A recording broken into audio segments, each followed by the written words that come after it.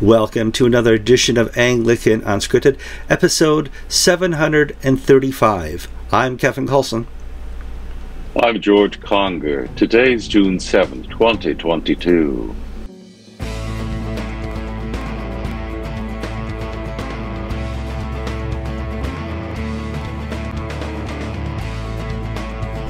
Thank you for joining us in another edition of Anglican Unscripted. You're watching two middle-aged, overweight white men talk about Anglican news and Christian news around the world, and we really appreciate that. We've been doing this, obviously, now for 735 episodes. I was looking at the view count, not because I'm a prideful person or anything like that, but you got to know if people was watching. We had the last viral kind of two videos ago go viral, and people were saying, hey, this is showing up on my feed. I watched it for the first time, kind of cool. And this is why we ask you guys to keep sharing it. I think it went viral because of the title. It says watching a dying church. And so something at Google or YouTube put that on everybody's screens last week, and we appreciate that, YouTube and Google, but I think they were doing it for the wrong reasons. So, there's that. How you been doing, George? I'm just great. The sun is shining. The birds are singing. Oh, it's a beautiful day in Florida. It is. People were asking about the update on the RV. Yes, I scratched. Okay, I broke some of the fiberglass on the front of the RV. We filed a claim with Geico. Geico is sending us a check. We made arrangements to have an estimate at the local RV repair shop who deals with this type of fiberglass issue. And they said you can come sometime in July. I made an appointment the first week. They said we have us fixed and back on the road by the end of July. That's great. And the RV is perfectly drivable. It's a cosmetic issue. And we'll continue our adventure, and we'll let you know how we're doing as we do. I do want to bring up an interesting point. The people at the RV shop said Geico, Progressive, and all the other insurance agents in COVID times are forcing people to cash the check really quick so they can close the case and move it on. And then if there is an additional cost that they find at the RV location, it takes forever for the RV location or you to get reimbursed. Don't cash the check. I said, that's kind of weird. Well, they won't force me to cash the check.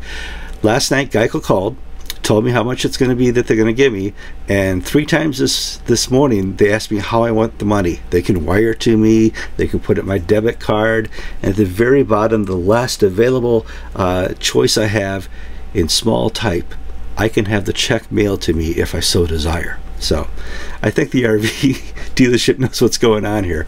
It's COVID times, George. So let's move on to the news. And it's kind of breaking news because the Archbishop of Canterbury, Justin Welby, has found something unbiblical. And for him, and we've talked about this before, he thinks schism, depending on how you pronounce it, is unbiblical. The breaking of the union is more unbiblical than anything else. And GAFCON has struggled to convince Justin Welby that, no, there are other things more unbiblical than schism. And I thought we could talk about this because he reveals this in a letter to the archbishops who refused to go to Lambeth 2022. And I think, let's talk about it, George. Yes, a letter was published along with a press release from the Anglican Communion News Service saying at the end of May, Justin Welby wrote to the archbishops of Rwanda, Nigeria, and Uganda, saying very strong things about their decision not to come to the Lambeth Conference. He started off by saying that their approach is unbiblical, that Christ is not proclaimed by boycotts, and that we need to be in unity with one another, and their decision to stay away was contrary to the words of Scripture in the Gospels. He then went on to condemn the Church of Nigeria for false statements. The Archbishop of Nigeria, Henry Ndikuba, in a May 8th letter to his church, mentioned that the Church of England has abandoned traditional Christian teachings on human sexuality. And I guess technically that is not true. Hold on.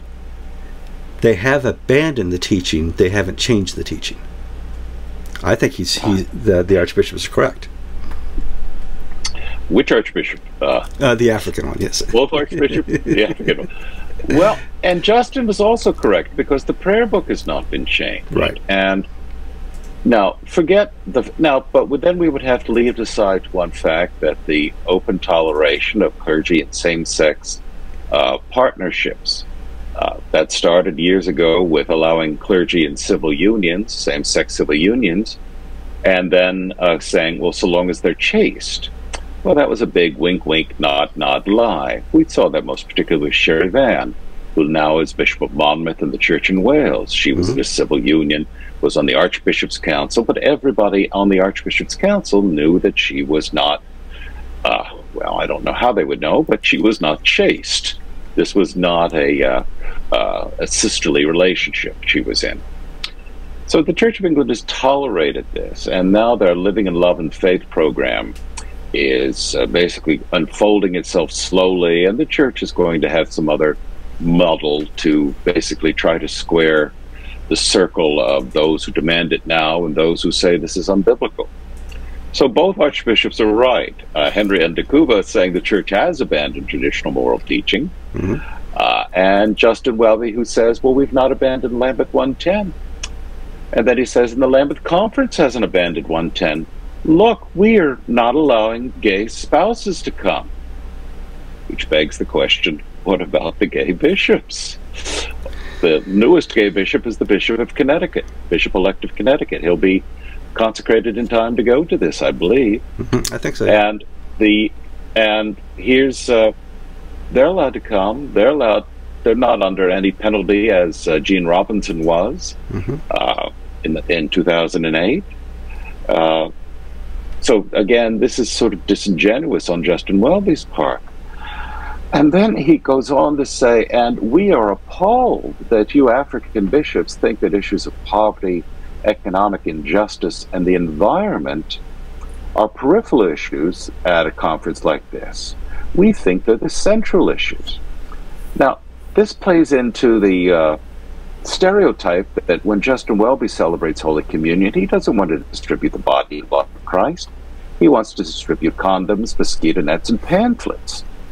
That the Church, there's such a fundamental... It's not that the Nigerians don't care about the economy, or the Ugandans about the environment. They do deeply, and they do great many works in these areas, but rather the faith once delivered by the saints, they do not believe can be compromised by the culture and the world around us. Well, and this is what the Church of England is doing. That kind of brings about a greater conversation. What is the purpose of the Church, which should be the same purpose of the communion? And if I remember my Acts 2, the purpose of the Church is to devote themselves to the apostles' teaching, to break bread together, to fellowship. There's something else that I'm forgetting. And go and make disciples. Yes. Go and make disciples. And so, I know there's several places in the New Testament where the purpose of the Church is identified. And, the majority and the most important thing to do is to fellowship, to worship God, to teach the apostles' teaching, and to act out the apostles' teaching. And as you get down to the bottom, yes, serve the widows, the orphans, the hungry, the poor, and all those things. But if you're not conducting under the apostles' teaching, you're doing the feeding of the orphans, the widows, and the poor for the wrong reasons. You're doing it for the same reason the state does. And we're not supposed to do it for the reason the state does, or the government does, or the monarchy does. We're supposed to do it for the reason Christ wants us to do it. And if you can't get those in the right order, you're going to do what you're doing now, Justin, and make schism the worst sin. Well, there's a fundamental break of worldviews here between Justin Welby and the African bishops. Welby believes in the primacy of social justice as the message of the gospel. Sure. Well, the African primates believe that the person and work of Jesus Christ is the primary message of the gospel.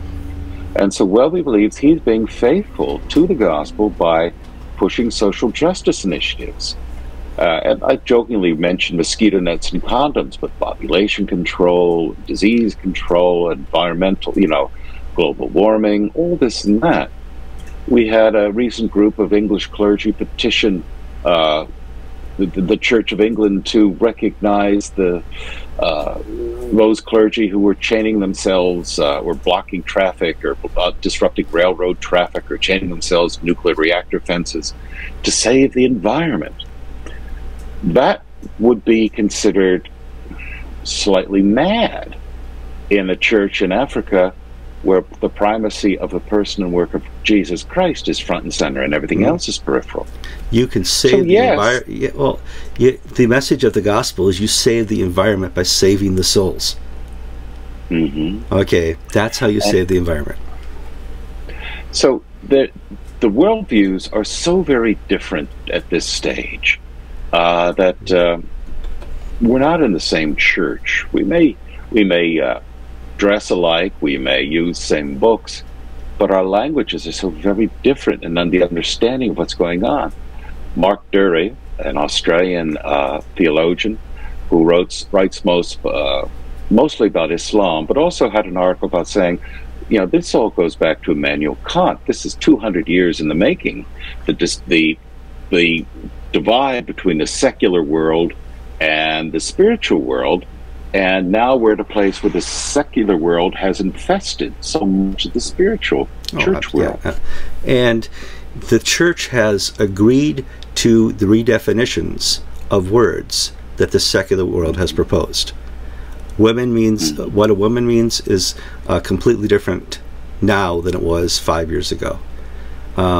This whole new woke culture that's introducing a new language and kind of redefining the role of father, of mother, of child, of government, of church, in a way that is set to destroy, so they can have another revolution and another rebellion and another step to their paradise and our dystopia. Kevin, do you remember a number of years ago? I do miss Catherine Jefferts Schori, because she was just an ongoing font of joy for us reporters. She was, yes. She preached a sermon from the book of Acts about Paul casting out the spirit of divination, the python, from the slave girl in Philippi. And Catherine, usually most Orthodox Christians talk about this as Paul battling the forces of darkness and proclaiming the exclusiveness of Jesus Christ and all this. Well, Catherine Jefferts Schori complained that Paul was a male chauvinist who was jealous of a woman who also had spiritual gifts. Never mind, they were satanic.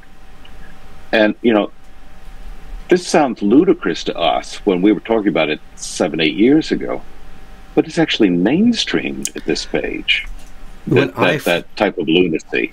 When I first read the story, I thought it was, a Babylon Bee type thing. Nobody is that uninformed about the difference between righteousness and evil to preach a sermon like that. And you assured me your sources were genuine when you wrote the thing, and you provided me the text and the audio to it. And I don't know, the fact that the Archbishop of Canterbury at the time did not respond to it, that even GAFCON did not respond to it, I don't know. It just is surprising. A little personal vignette about how this world has changed.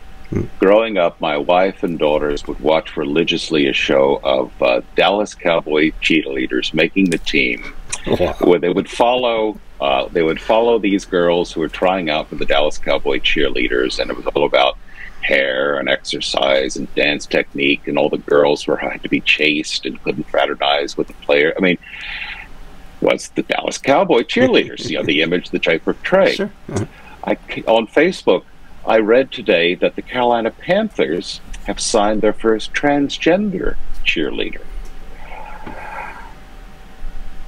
I mean, I don't even know what to say anymore. I don't know. We have people that we have at football games. The NFL will have women or transgender, whatever they are, people in drag on the sidelines celebrating touchdowns and whatnot. This is the way the world is coming to. I have a friend who watches the show Lucifer, and she asked me the question, well, is Jesus and Lucifer brothers? And I said, no, not really. Jesus, Son of God, begotten, not made. Lucifer, fallen angel. His greatest sin was pride, and Jesus was sinless. No, they're not brothers at all. And it's a teaching from the Mormon Church that has shown up in the a regular Hollywood TV show. Now, God can use these things. He can use evil for good. We've seen this many times, and hopefully this will be a great time to talk to this person about their faith. Because they're interested now after it was piqued by this show. Who knows? Who knows? But this is what is being fed. It's not just the Joel Osteens, it's the Hollywood fiction of Jesus and Lucifer that is being fed to the minds out there as just regular gobbledygook, and nobody has the biblical understanding anymore to know what's real and not real, what is true Christian doctrine and what isn't true Christian doctrine. And well, the enemy is pretty confused about true Christian doctrine, because 2 days ago, Sunday, some abortion activists interrupted a Joel Osteen service in Houston, protesting being pro-abortion. And I got to tell you, I don't think Joel Osteen doesn't touch with a 10-foot pole homosexuality, abortion, any of this stuff. And they're trying to break up a Joel Osteen, your best life now, give me your money sermon. Wrong church girls. Try again. Oh man! Down the street. Try another one. All right. So that's our first story, George. We'll have to see what happens in reaction to Justin Welby's letter to the archbishops who aren't going to Lambeth. You and I have discussed this. We would support them going to Lambeth because they would have the numbers to overturn or set straight Lambeth and propose choosing a different way to have not the archbishop, but the leader of the Anglican Communion chosen. My point being here is, Justin Welby, it's too late to complain.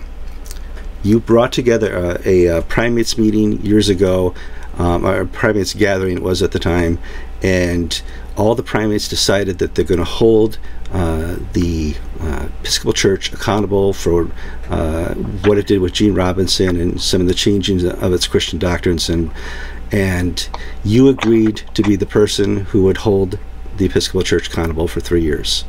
You didn't do it. Nobody trusts you anymore to hold anybody accountable. The primates of Africa, the primates in GAFCON, conservative primates around the world don't want to be associated with you anymore. This is your fault. All you had to do was just ask Tech to stand down for 3 years, and you could have demanded they show up to Lambeth, and they would have had no choice. No choice at all, because you held the church accountable. You blew it. You had one job, Justin. All right, let's move on. Next story. Let's talk about Charlie Holt. Charlie Holt is the Bishop-elect of the Episcopal Diocese of Florida. He's a long known for 20 years. I consider him a friend. Charlie was the most conservative of the candidates for election to be Bishop of Florida, and he won the ballot. And I saw this as a movement of the Holy Spirit restoring the Diocese of Florida to the days of Steve Jecko and its greatness. Yeah, sure. Well, it's a pretty good diocese anyway, but still it can be better. Well, immediately after his election, a challenge was formally made to the election. And this is the third time in the Episcopal Church's history that this has been done. Once in Haiti and once in central Ecuador. Okay. Yeah. No, not with Mark Lawrence. Okay.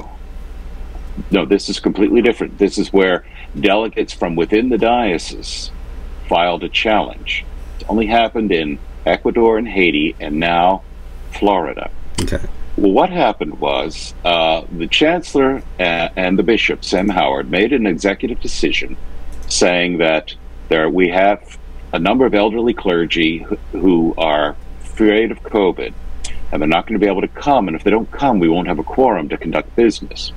So we will allow them to participate via Zoom, but lay delegates to the convention must be there in person. And the thinking was a lay delegate has an alternate from their parish, so if they can't come for health reasons, somebody else can come in their place. And this was announced and duly adopted at the convention. Well, 10% whether it's 10 people or 10%, I had to look, said after the vote was over, after they lost, the Liberals lost, they filed a formal objection saying we needed to have 30 days notice. We needed, they filed procedural objections. This went up to Presiding Bishop Michael Curry. And yesterday it was announced that Curry will accept the challenge and begin a process of examining it. So Charlie Holt's consecration, which was scheduled for October, has now been pushed to January, tentatively. Meanwhile, the gay lobby is contacting standing committees and bishops around the country saying Charlie Holt is a homophobe. Vote against him.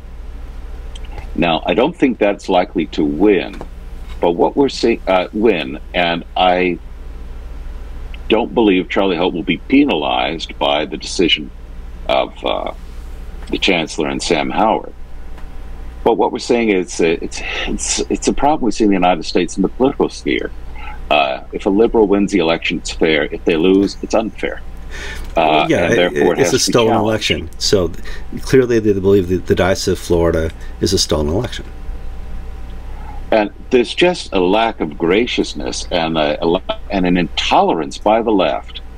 Charlie is one of the nicest, kindest. He is not a doctrinaire, hard-nosed conservative who takes no prisoners. He truly is a man of God and is spirit-filled. Yet he's being attacked for allegedly not being sensitive enough to racial minorities and to sexual minorities. And they'll make up stories as well, as they do in the secular press.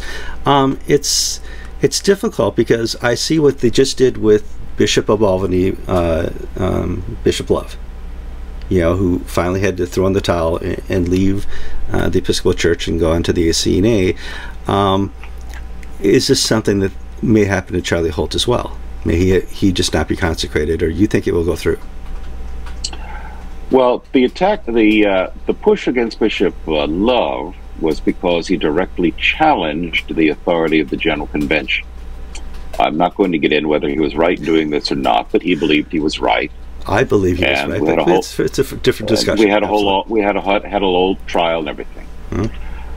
Charlie Holt is not challenging the General Convention. He will abide by the rulings of General Convention. He's a man under authority.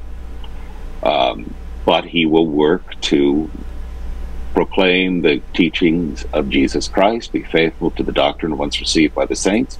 And if we have a parish that wants to have gay weddings, Charlie will probably say, okay, General Convention says you can do this, but I'll need to give you alternative episcopal oversight because I really can't be part of this because I think it's wrong.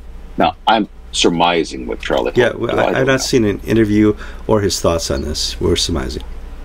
But knowing Charlie as I do, I think he would be able to work for a way forward where he honors both the General Convention and the diocesan rule. Central Florida, we have this. In the search process, a candidate to be elected the next bishop in succession to Greg Brewer says, will you honor the diocesan canon, which requires sexual relations to be within male-female marriage? And will you honor the General Convention's requirement that all parishes permit same-sex weddings so long as it doesn't interfere with the prerogatives of the rector? And basically, Central Florida's candidates are saying yes, yes, and yes. We've got a conflict of laws. We just have to way to make them work. But we don't have individually the authority to stand outside of the systems which we promised to serve. That being said, I think Charlie, because he's a genuinely nice guy, and I think the House of Bishops just doesn't want this fight right now because they're conscious of the great decline and fall off in attendance, and just more bad news is just not what the Episcopal Church needs nationally. The gay lobby, on the other hand, they have only one issue, and everything is seen through that one issue. And they've had some great success in the last 10 years in the church, in the Episcopal Church, in the Evangelical Church, in wokeness, and certainly in the secular society, since we allowed at the Supreme Court level for same-sex weddings. So there's just no stopping. And that's why I say, you and I thought Bishop Love would stick it out in the Episcopal Church. At least I thought that. And I want to think that Charlie Holt will succeed in this. But I think the LGTB lobby right now is on a win-win-win scenario, and they may not stop. They'll find some way to get him out. It just, what I'm seeing is the evil one has much more influence in secular society and in the church than I think we are assuming. So, but at the same time, maybe the cynical part of me says follow the money. Sure, follow the money. Yeah. And at a certain, and the money is not, you know, the Diocese of New York is not sharing its riches with the Episcopal Church. People are holding on to their cash, and we're going to be entering a severe economic downturn, I believe.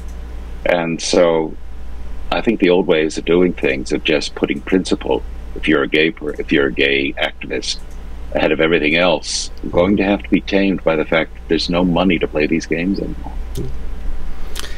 Keep it in your prayers, people. Let's move on and talk about the ALCU, the Anglican Lutheran Church, whatever. Evangelical Lutheran Church of America. Oh my! And people know I'm always in over my head, so it's not too surprising I screwed that up. They have a trans bishop. That trans bishop is no longer employed, George.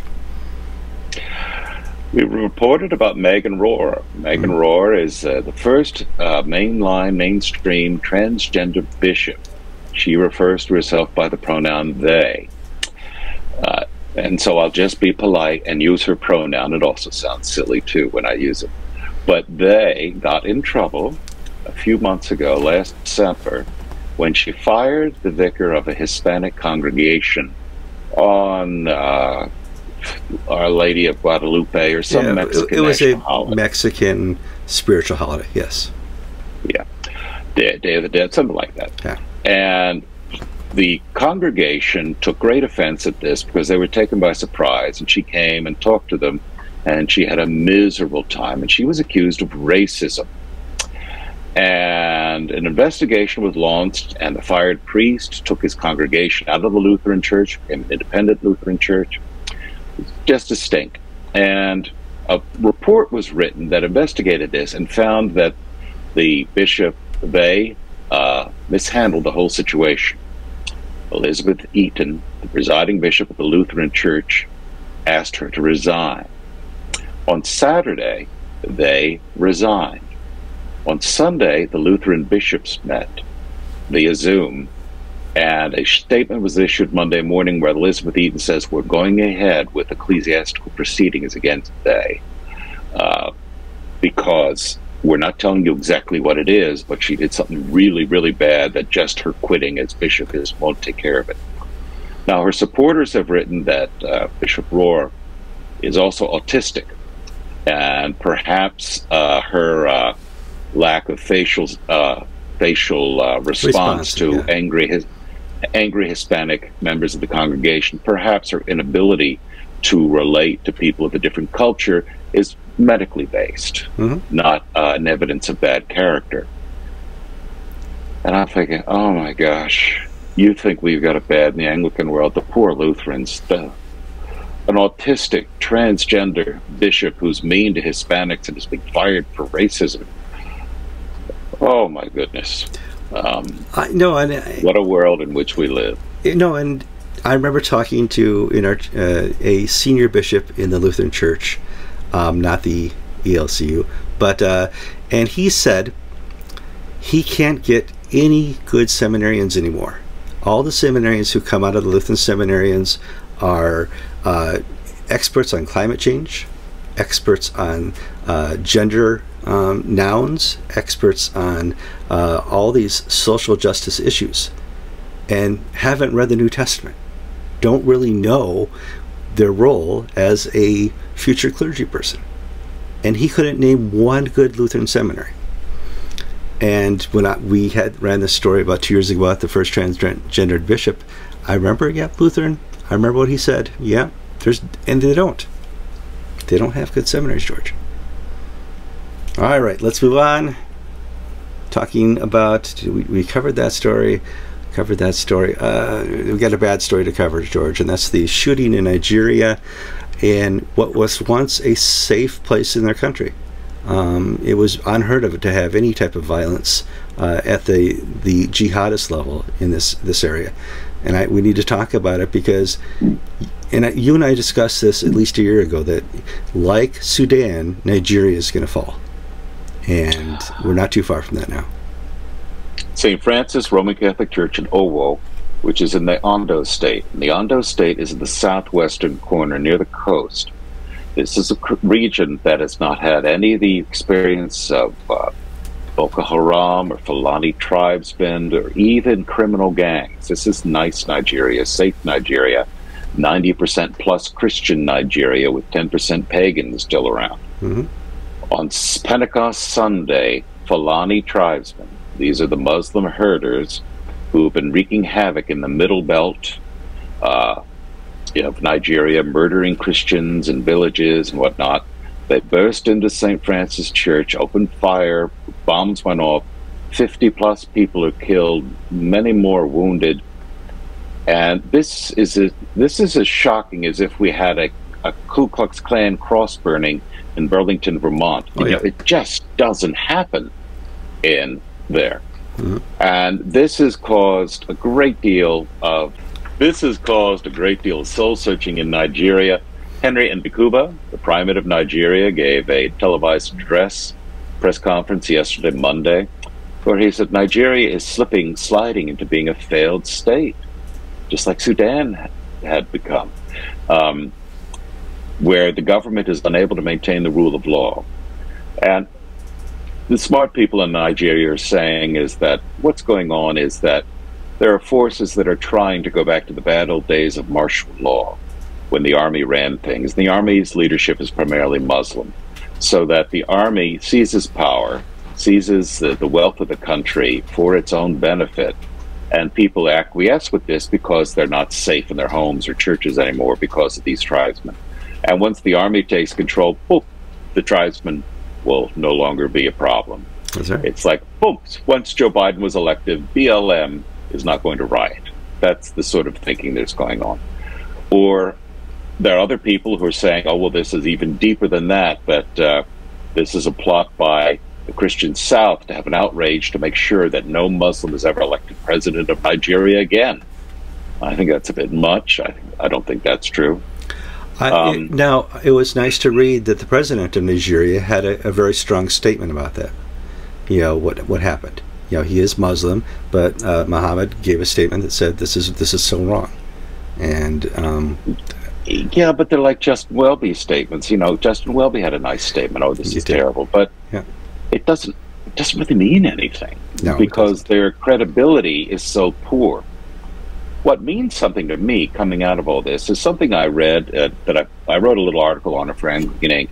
The Bishop of Yola, which is in the northeast of Nigeria, which is Muslim territory, Marcus Amfani, wrote a letter saying the Christian response to these Muslims' persecutions, and he wrote this on Saturday, in response to the murder of Deborah Samuel, the Nigerian university student who was martyred and burned alive on university campus for proclaiming Jesus Christ as God and Muhammad isn't.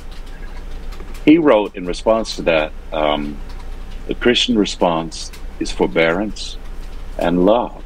We're to love our enemies. Mm-hmm. So when they murder us, we don't murder them. Now you can say, well, somebody, you know, if a Christian minister in the United States says that, well, you know, you're sitting comfortably at your desk in Florida, you're in no danger of murder.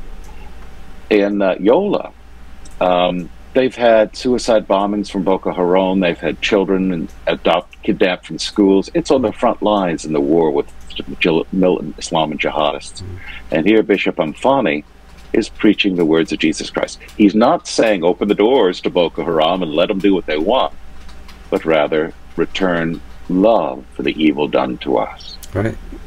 To me, that's encouraging to see someone on the front lines preaching what I believe to be the true gospel in this situation. And that's something we saw, you know, back in the 90s in Rwanda, the Christian response to, you know, the genocide there and all the other atrocities that happen in East and West Africa. The Christian response is always love your enemy. We are not going to fight this with weapons. We're going to fight this as a spiritual battle, because that's what it is. And, you know, hopefully, you know, we can see a renaissance of the Christian faith in Nigeria over this. All right, on to our next story.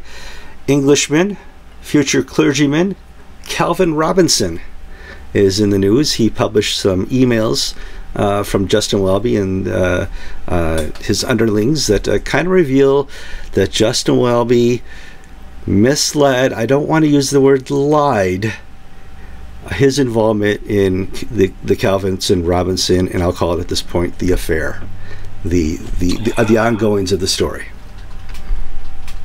Well, we will say that Justin was not entirely straightforward. Yes. Which less than truthful. Or for the clickbait title, Justin lied, the church has died. Oh, jeez. What's going on? Justin Welby gave an interview, I think, to a television station, and one of the questions asked of him was his involvement in the Calvin Robinson affair. Calvin Robinson is an articulate young black man who was an ordinand for ordination in the Diocese of London. He's trained at St. Stephen's House. He also is a very prominent television talking head. Talking head, sure. He's very popular. Yeah. He's very articulate. He's very charismatic. He's somebody with a tremendous career ahead of him. Well, hold on, but he knows his stuff. There's lots of talking heads who just talk. Calvin Robinson happens to really know what he's talking about, and talks about it from the conservative standpoint. And it's amazing to watch some of the people who are asking the questions, and boom, he has the answer. And that's different than just a talking head. Well, Calvin was torpedoed by the Diocese of London for ordination. It started off with the Bishop of Edmonton, with whom he had a personal relationship. He served as the Bishop of Edmonton's children's tutor in their computer classes when he was a teacher. Torpedoed Robinson by saying, you have to look at his tweets, he's politically conservative, we don't want that sort to be a clergyman in London, I won't take him, so on and so forth. Bishop of London had a meeting with him where she said, Calvin, I'm a white woman, and I can tell you, the Church of England is hopelessly racist, institutionally racist. Calvin disagreed, but he then was torpedoed. Well, Justin Welby was asked on television, do you have anything to do with this? He said, no, I know nothing. I know nothing. He did for American viewers, he did a Sergeant Schultz. He knew nothing. Well, Calvin is a clever fellow, and he had gotten, through the British equivalent of the Freedom of Information Act, but it applies to private entities as well, copies of email correspondence. Emma Einason, the assistant bishop at Canterbury, who acts as sort of the canon to the ordinary, or the Archbishop of Canterbury and Archbishop of York, has an email conversations with Bishop of London, and Einason said, I'm going to inform Justin. And then there's a second email where it says Justin wants to see examples of these tweets that Calvin has put out that attack political anti-woke. Well, yeah, the anti-woke tweets. So here's the problem we have. Justin Welby last week was on about Boris Johnson, the Prime Minister, has to resign because he lied to the country about partying during COVID lockdowns. Therefore, he can't be trusted, and he's a liar. He must go. And Nick Baines, the Bishop of Leeds, and the Bishop of Buckingham, of all the political bishops, have put their oar into this and are stirring up the waters, saying Johnson has to go because he's a liar. Well, the good old hypocrite Justin Welby has now been demonstrated to be a liar, or it is alleged he's a liar. That's it. We'll do that. Okay. Have Alan basically go through and at a certain point just go beep if the wrong thing is said. Yes, there's accusations. We're accusing him. How's that? Yeah. Yes. Okay. It is, in our opinion. Yes. We believe that Justin Welby was not entirely straightforward in his interview, and I find it hypocritical that he calls for the leader of the government, who is a politician. And I have to say, nobody expects a politician all the time. to stay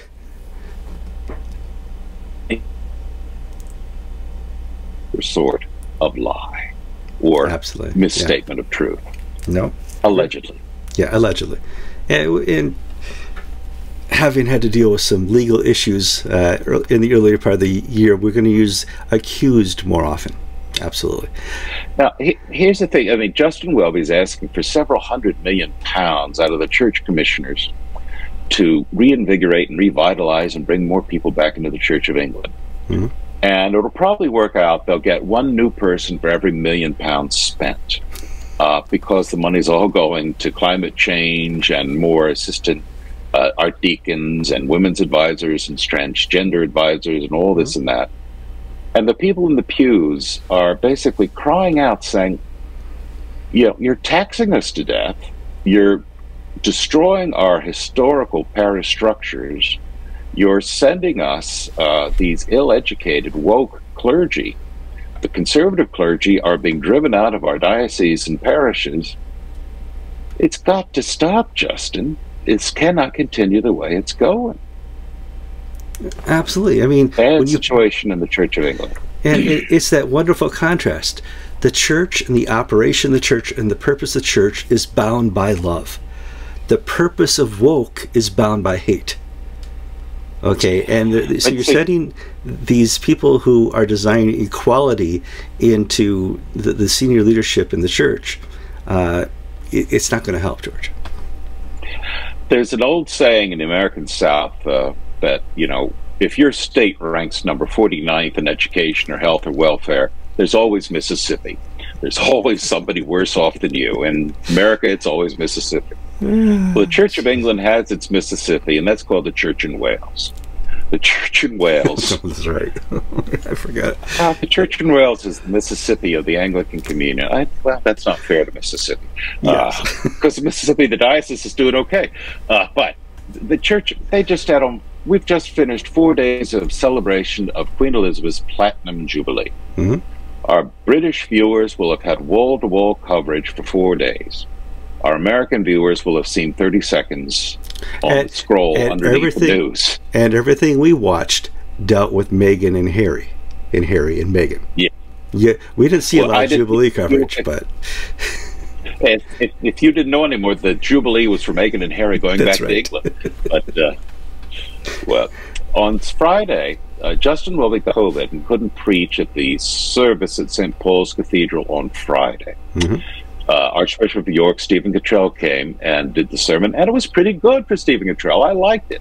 Mm-hmm. Now, you have to be a monarchist to have loved it. I'm not a monarchist, but it was good. He didn't do a Catherine Jefferts Schori and talk about, you know, oh, I miss her, Kevin. I just miss her. The joy we would have from her work.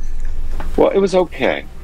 And in looking at the newspapers all printed, the service bulletins and the order of service, and all of the religious leaders of England were there. You had Stephen Cottrell, the Church of England was represented, the Bishop of London, the head of the Scottish Episcopal Church, the head of the Church of Scotland, the head of the Church of Ireland, the Methodist leader, the Catholic cardinals, the Muslim leaders, the Sikh leaders.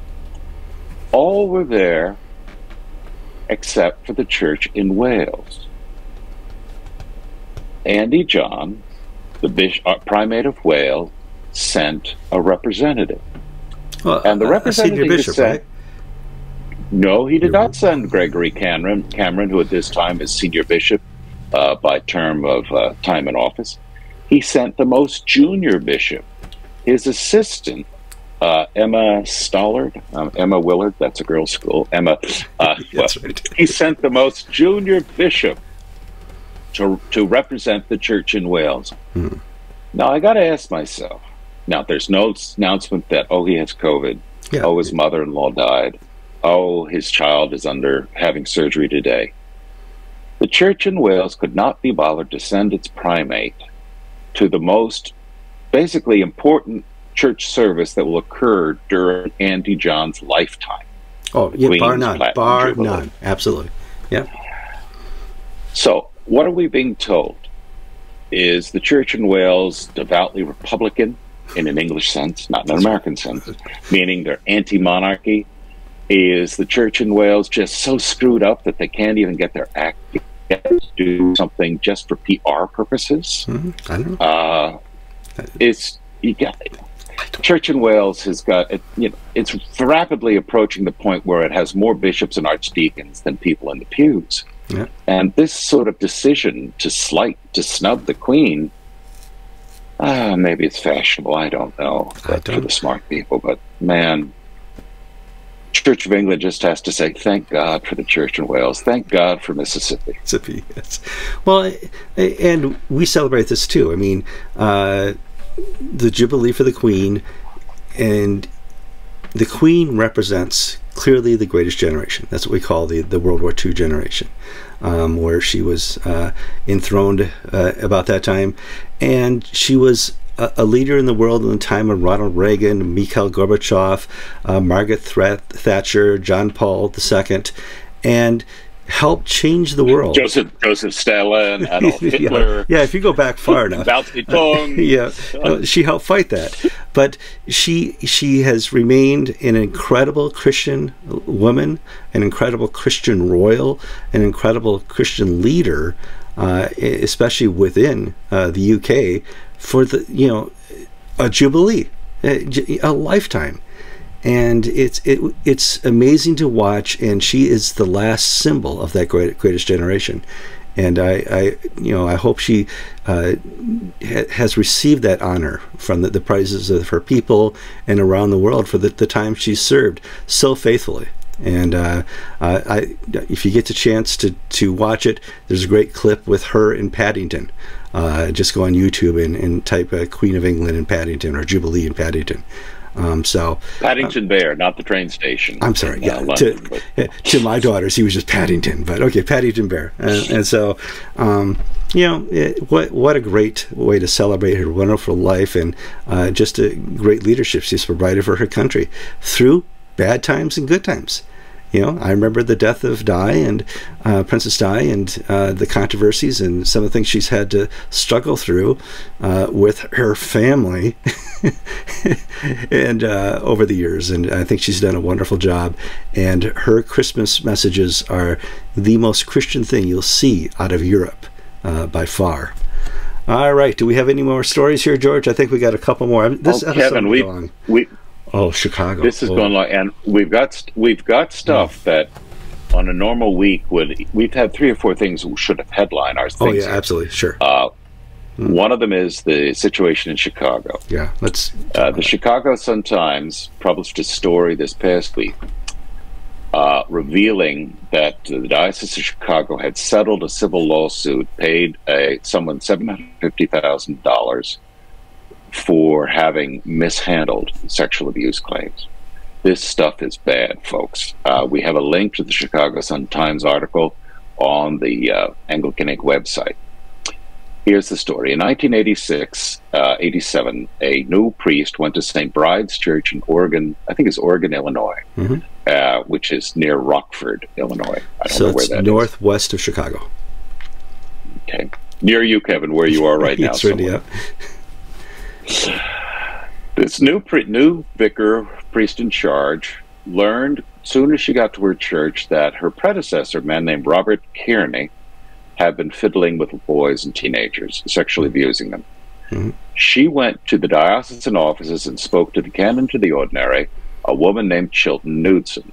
The bishop is Frank Griswold. She told Chilton Knudsen, who later would become Bishop of Maine, and has been assisting bishop in all sorts of places, and incidentally co-wrote the church's guide to dealing with sexual abuse accusation. She told Chilton Knudsen of these claims of abuse. Knudsen responded by inviting her to have a psychiatric evaluation and sending her to a psychiatric clinic for 3 days. 3 whole days. Yeah. You bring a question about the sexual misconduct of your predecessor. The first action is the canon of the ordinary sends you to see a psych if you're crazy, psychiatrist. No, that didn't make it. But that didn't make it to the current rules that he wrote for the Episcopal Church. She wrote. I'm sorry, she wrote. Knudsen's a woman, Kevin. Yes, I know. I knew that. Oh my God. So, yeah. And so when she's out of the psych ward, Newton says, well, I'll take care of this. Well, the priest is now at a new church in Waukegan, which I think is in Illinois. Waukegan, Illinois?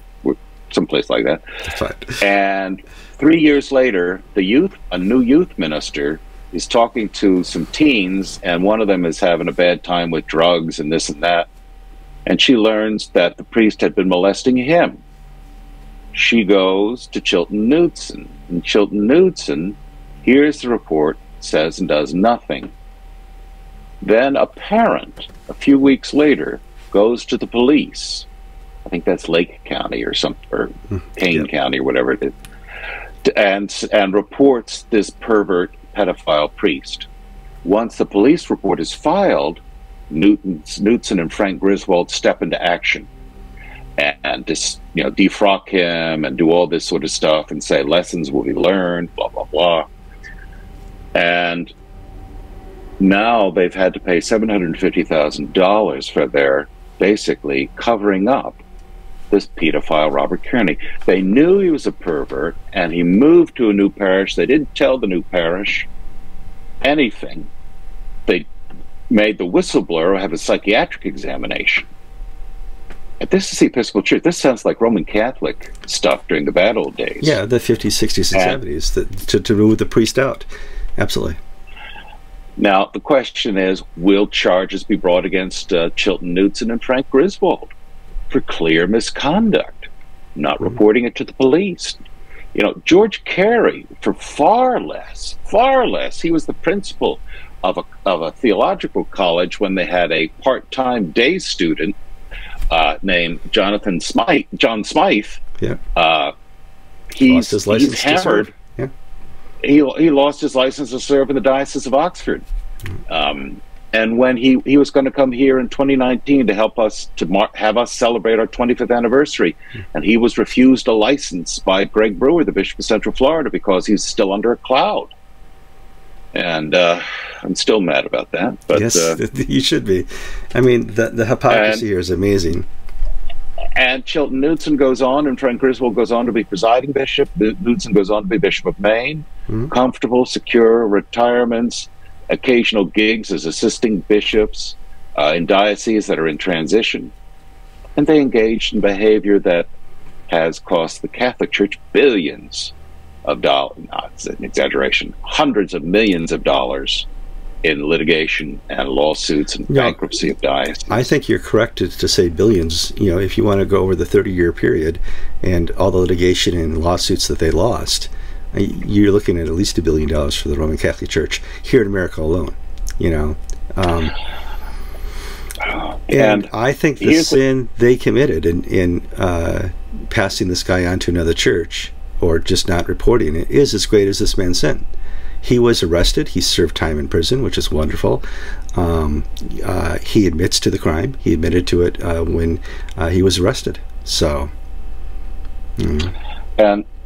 and coincidentally, there's another story in the Chicago Sun-Times, which has broken some great stories on the Episcopal Church lately. Diocese of Chicago is trying to sell its downtown office building on Huron Street next to the Cathedral. They're asking about $20 million. Now, they've tried to sell it 2 times before, and as the reporter talked to a commercial property broker saying, Episcopal Church's diocese picks the worst times to try to sell property. They tried to sell it in 2003 when we had the, and then again in 2000 when we had the financial meltdown in 2008. Each time they put it on the market is when the market's tanking. And now the commercial property market in Chicago is tanking because nobody wants to build. This is perfect for one of these, 100-story sky-rise apartments, office towers. Sure. It's a low-rise building in downtown Chicago, lovely part of town. Now they're trying to sell it again, and unless a speculator comes along and get it dirt cheap, I don't think it'll sell. But the article in the Sun Times made the point is they need the money. Yeah, it will Now, sell. They don't say why they need the money. They really need it. Well, why do they need the money? Just the reason the Diocese of Connecticut sold their wonderful headquarters. They needed the money. Now they work in a small building where they rent space. The several dioceses, and we talked about this about Michigan and the consolidation going on here in Wisconsin.